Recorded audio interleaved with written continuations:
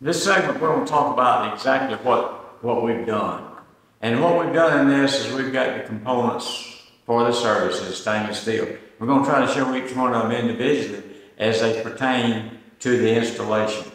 The first thing that comes up, as we showed you outside, as showed you on the pipe, is the saddle and the corporation stock, all stainless steel, being one unit.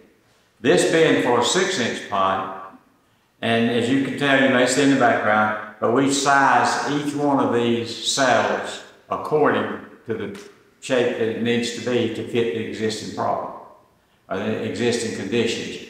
So, you know, as we went over before, it's just an easy snap, put it around, snap it back together, tighten it down. You got your curb stock, your corporation stock and your saddle in place, all stainless steel, no lead, no brass. It's just all business.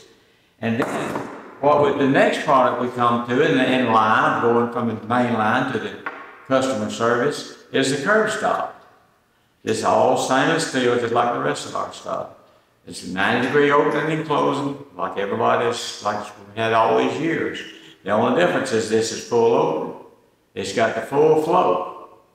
It's got the full flow for the volume and also full flow closing. And the thing that we have done, when we first designed this, we had little ears on it where we could lock it out. Like if you never need to lock your curb stop for lack of payment or change out the meter, whatever the condition might be, then you need to lock it out. Well, what we did, we come up with a little thing that we call the lockout that just fits right on top of our curb stop, and then the owner just puts his lock in there after he drops it on there, and that's it. That's history. And you don't have to dig it out of the dirt. You don't have to get your little ears to line up like they've always been to get your lock in there. Just drop it straight on, put your lock in it.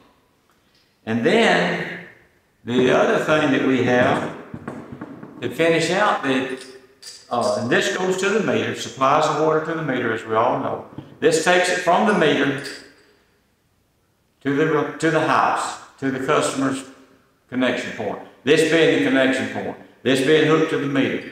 The water will come through the backflow preventer and go out. The backflow preventer is made so with check valves in it that water, when they try to put pressure in it from the house or from whatever direction, that the check valves will keep the water from backflowing and contaminating the system. That's the purpose of the backflow preventer all the way through.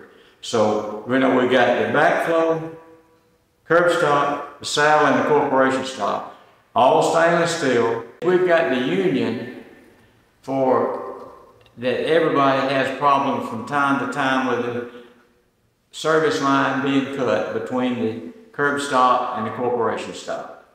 And so what we've got just a stainless steel union that comes apart. You just stick one end in there, the other end, tighten it down. You're ready to go. You got the line repaired. It's just the same union that's everybody uses, only the difference ours is stainless steel with no lead.